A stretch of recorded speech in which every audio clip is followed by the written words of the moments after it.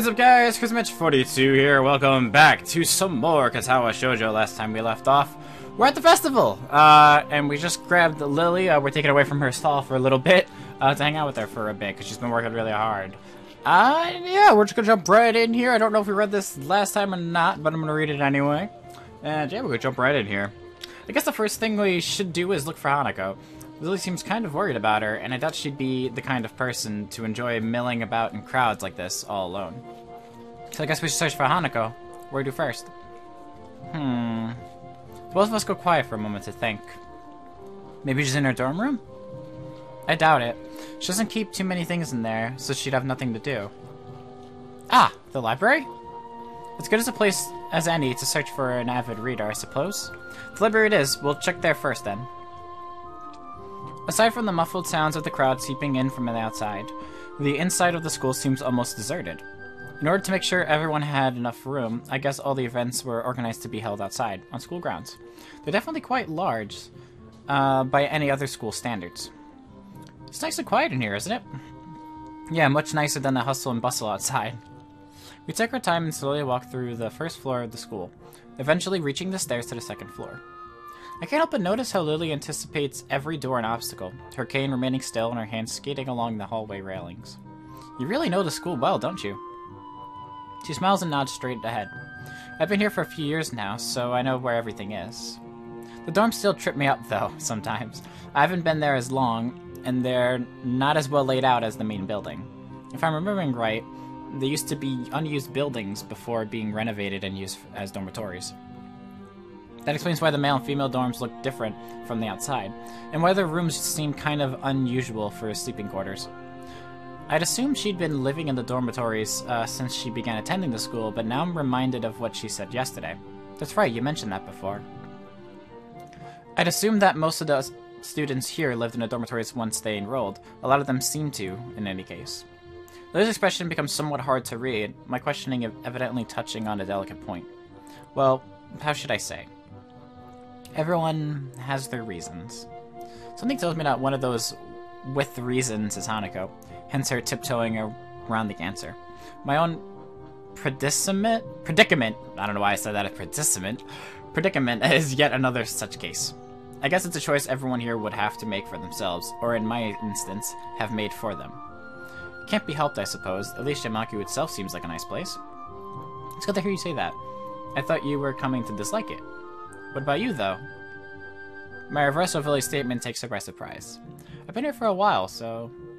It's not that. You seem pretty depressed about Akira. What's with that look? Akira's taken. Sorry, Hisao. Lily never sees how fast my palm meets my face as her sly accusation. Hey, I was worried about you. There's no way to respond to concern. While she gives an amused grin, we round the corner of the hallway and enter the library. And there she is, reading her books. As we do so, it isn't hard to spot Hanako, considering that the room is completely devoid of anyone else. Given that there are no staff around, I guess there's no need to heed to the usual library rules. I call out to her, "Hey, Hanako!" Hanako's here? As she hears our voices, Hanako's head flicks up from behind the book, probably the same one she's been reading on Friday. Hisao? Lilly? Just thought we'd drop by. Lilly just managed to escape from the noodle stall with a little help. That wasn't really an escape. Hanako gives a small giggle, briefly surprising both of us. I just thought that Lilly might not be enjoying the festival. Well, now we can enjoy it together, right? The two nod happily before we set out of the library and toward the festivities. Let's get nighttime. I hand over some change to the girl behind the counter and take the two styrofoam cups of tea. I try to accentuate my bow a bit to cover for the fact that she's quite obviously deaf. Come to think of it, I probably should have asked for help instead of leaving those two in the gardens while I bought drinks. Trying to juggle the 2 cups of hot tea for them and a can of coffee for myself out of the vending machine isn't exactly easy. With some careful maneuvering, though, I managed to keep everything stable and upright as I walk over to the bench where Lilly and Hanako are sitting and chatting. It's actually quiet. It's actually quite a nice place. Lit only by moonlight, it's tucked away some distance from the main events. Compared to how hot it had been during the day, this spot is also pleasantly cool by now.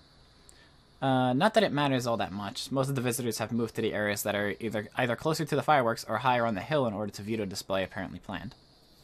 Welcome back, Hisao. Your ears are good. I'm not exactly close, and even Hanako hadn't noticed me. Here you go. Sorry, it's instant, but that's all they had left by now. Hanako gingerly takes a cup from my right hand, and I gently place the other into Lily's outstretched hands. Did you enjoy the festival then, Hisao? Yeah, it was pretty fun. An honest answer, much of the food may have been somewhat subpar, but it was a lot of fun in the end, especially with Hanako and Lily. In fact, I think those two may have enjoyed themselves even more than I did. With both Lily and me around, much of Hanako's withdrawn nature around others died down enough for her to enjoy herself. Oh, Jesus. Scared of me. As we sit drinking the whistle, the first firework rings out before it explodes into a vibrant shower of blue against the night sky. Wow, this is really pretty. Heralding the beginning of the end for the festival. Enthusiastic shouts can be heard from the crowds scattered around the school grounds celebrating them. For minutes on end, Hanako and I watched the fireworks overhead as Lily blissfully listens to them with her eyes shut. Red, green, yellow, star-shaped, circular, and patterned. And all manner of shapes and colors fill the air, one after the other, and dance around the sky. Dance across the sky. No place near where I lived put on such lavish displays. Festivals like this were a thing of the past in such a metropolitan area. To be seeing such a sight with these two, it's probably the happiest I've been in a long while. So, that's it. The festival's finally ending. Yeah. She gives a delicate, wistful sigh. As much as I might complain about all the stuff we have to do, it's still sad that we'll have graduated before the next Yamaku festival. I walk towards and stand behind Lily, just gently resting a hand on her shoulder. Don't worry. We still have Tanabata later in the year, right? You're right. It would be nice to go there when it comes. Minutes of silence pass, with only the blast of the fireworks to be heard. Seeing these two reminds me of those words of advice Lily had given me as we walked into town together. Cherish the opportunity to make new friends. Huh? Hey, Lily. She turns her head slightly to show that she's listening. Hanako's gaze, still firmly fixed on the technicolor fireworks bursting overhead. You mind if I join you two for tea every now and then? The smile on her face is more than enough to see her answer. It would be a pleasure, Hisao. Oh, look, she crossed her arms. That's the first I've ever seen her do that. Oh! Hey, yo! I was wondering when we were gonna finally get on to the next chapter. It's the first time ever seeing this. So, I think it's pretty clear who I'm going after. I'm clearly going after Lily. I've never done Lily in this game, in case you guys wanted to know. I'm actually gonna be quiet and let this just play out.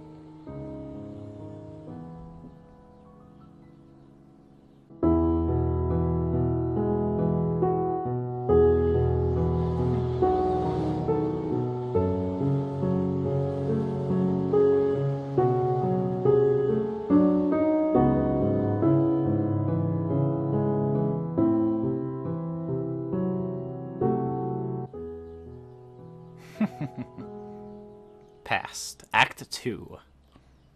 Alright, so we finally made it into Act 2. So, like I said, in case you guys were wondering who I was going to be going after for this series, it was pretty obvious that it was going to be Lily. I had never done Lily in this game before, so basically from here on out, it's going to be unknown. I don't know what happens. Like I said, I've played this game several times before. I've played this game 3 times. I first beat the game with Emi, and then I played it again, beat the game with Hanako, and then I beat the game a 3rd time with Shizune. So the only characters I never did in this game were Lily and Rin, and I figured since I was going to be bringing the series back, I would always been interested in Lily. I was really curious about her, so I wanted to do Lily for this series. So if you guys might have noticed, a couple times when we had the choices pop up, I took a few seconds to kind of think about them, mainly because I had to look up a walkthrough to make sure I chose the right choices to get towards Lily's route. Because depending on your choices, those will lead you towards the other characters. So I had to make sure that I chose the right choices to get towards Lily. So that's why in a couple of the choices, you'll see me like kind of go on and rant for a good minute or two. It's because I have to look up the choices on my phone. But yeah, so we're finally into Act 2. It took us long enough, Jesus Christ, about 4.5 hours into this game, and we finally got into Act 2. So it's nice to see that. We are going after Lily, like I had mentioned. That was a really cool animation since I've never seen it. And yeah, let's just jump right back into this. It's kind of sweet to finally see that. I've never seen that animation before, so that was really, really cool.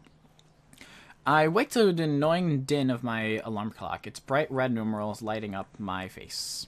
It's the same alarm clock I had at home, one of the few remaining artifacts from my days before coming to Yamaku. I'd hoped that using it would help ease my transition to this new life. No such luck, though.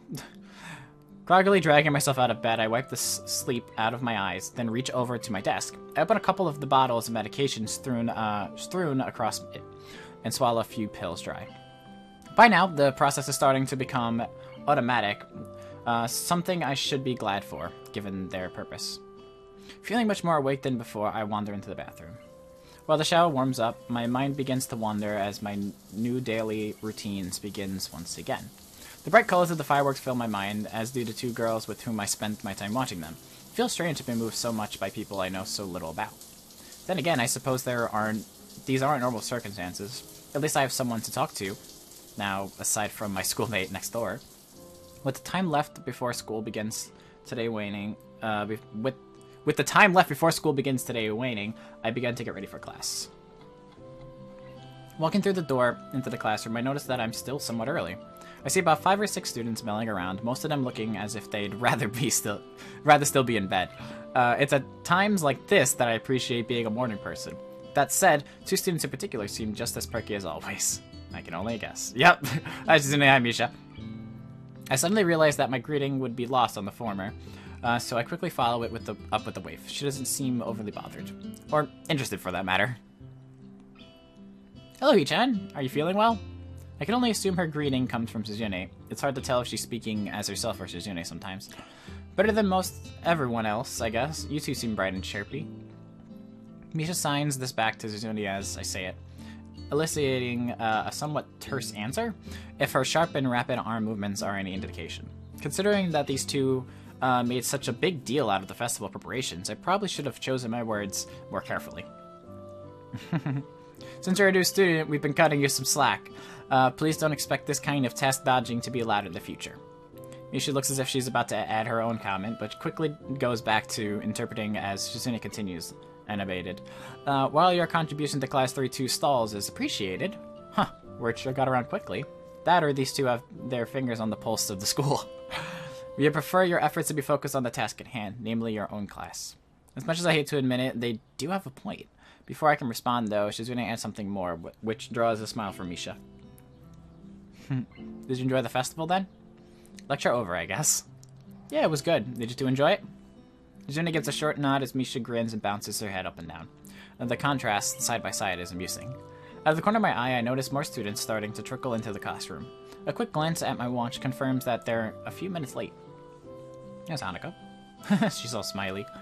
I look over at Hanako's seat and realize that she's already there, and contentedly reading a book. It makes me wonder just how long she's been there without me noticing. With heavy footsteps coming up the hallway signaling Matao's arrival, our idle talking comes to an end, and I take my seat next to Misha. As the door slides open, he strides through with a ponderous gait.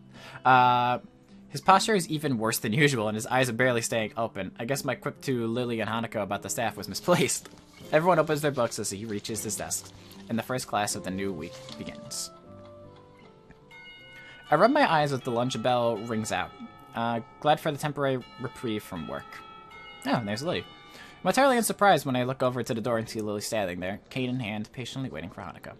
Considering her acceptance of my request to join them yesterday, I decided to spend my lunchtime with them rather than eat alone. Hanako moves surprisingly fast to meet her companion, and the two enter the hallway before I can catch up. Oh, jeez. Her little, animation scared me. Lily's head turns slightly, registering the sound of footsteps behind her. As Hanako notices and follows her lead, she almost jumps in surprise. You made me jump. Hisao? Hello, Hisao. Hi, sorry if I startled you. That turns to greet me, helped in her orientation by Hanako. Good afternoon, Hisao. Are you joining us? If it's no trouble, there's not much else to do, really. Lily gives a small nod, as if to silently brush away any idea that it would be troubling in the least.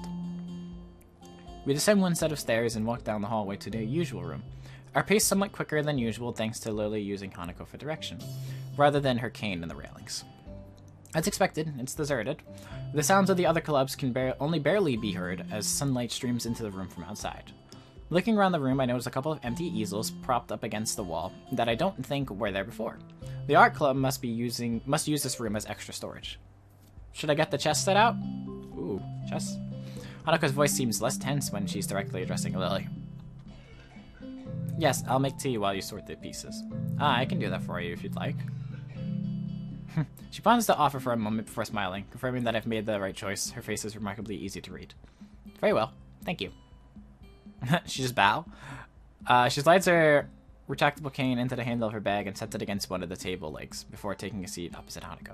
To prepare tea for the three of us, I can hear the small wooden pieces being set on the board. I wonder how good Lilly is at chess, given her circumstances. By the time I place the steaming teacups onto the table, Lilly and Hanako have already moved their first pieces as they nibble on sandwiches and rice balls from their respective bags. Rice balls!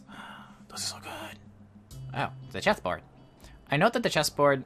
I note that the chessboard they're using has holes in the middle of each square and pegs on the bottom of the pieces and has each dark square slightly raised. Watching Lily's fingers skating over the board, tracing out the positions of the pieces, makes me marvel a little at the simple ingenuity of the design. It must be specifically made for blind players. That's pretty freaking cool. Not gonna lie. That's pretty sweet. Here you go. And we're playing chess. Hanako gives a small nod as I put down the cup next to her side of the board. Lily's hand ventures sideways slightly, so I gently place the cup touching the tips of her fingers, a gesture she seems to appreciate.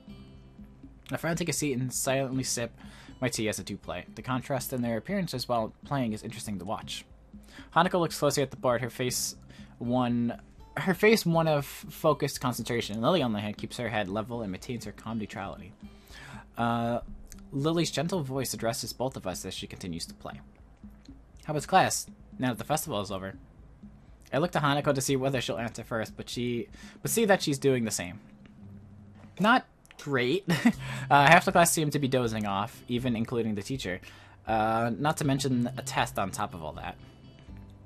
Hanako quickly adds her own agreement with this. I can imagine that being a bit difficult for you being a transfer student. Well, I think I did fine. Other than the shock of a test coming so early, science is probably my best subject. How'd you do, Hanako? Me? Okay, I guess. Hanako's too sincere to be able to pull off lying very well. That much is obvious. Lily's smile slips very slightly. From her reaction, Hanako mustn't be skilled enough at academics to do very well without preparation. How did your class handle it, Lilly? It went surprisingly well, actually. Only one student was absent, which was better than what the teacher expected. With the topic all but run dry, the two concentrate on their chess game once again. I can't say I've ever liked the idea of chess as a spectator sport, but given its unique nature, for once I'm wrapped in watching the game unfold. Same, to be honest. Very interested. I didn't even know that was a thing. I mean, it makes sense with the, for the blind to do that. So it's very interesting that that's an actual thing. I never really thought about that. As time wears on, both of them demonstrate decent skill at playing the game. Having captured two more pawns than Hanako, Lilly has the upper hand, but only slightly. Until Hanako makes a strange move with her queen, seizing upon this lapse in judgment, Lilly takes the piece with her knight. Without hesitation, Hanako moves a pawn to take Lily's rook on the opposite side of the board and promotes it to queen. Lily's face falters as her fingers move over the pieces and she realizes that she just fell into Hanako's trap. It's a little distracting to have the board traced out after each move, even if it's out of necessity. Judging by Hanako's lack of reaction, she must be used to this. She and Lilly must have played at least a few games of chess against each other after all. Check. That's not bad at all. Nice, Hanako. The compliment causes her to flower into a surprised blush. Thank you. I didn't think it would work. I look over to Lilly, her fingers having just finished tracing out the position of her remaining pieces in an attempt to extract her king from the bind. Oh, from this bind. I think this is checkmate. I take another look at the board to confirm. Sure enough, her king has nowhere to escape without being threatened by another piece. My earlier question as to which of them is better at this has just been answered. So it is. Lilly gives a small sigh as Hanako smiles. From their reactions, this seems like a fair, usual result. How long have you two been playing? Since I was young. Lilly nods at Hanako's brief answer. Hanako taught me how to play soon after I met her. I can beat her every now and then, but that's a rarity. I don't seem to have the right mindset for it. If Lilly came to Yamaku at the start of high school and met Hanako when she moved to the dorms, that means she's only been playing for about 1 year. After seeing Hanako's level of play, I'm not surprised Lilly has trouble beating her. But she's better at languages than I am, so... Lilly gives an appreciative, if slightly amused smile at Hanako's quick reversal of her compliment. Well, that's how it is.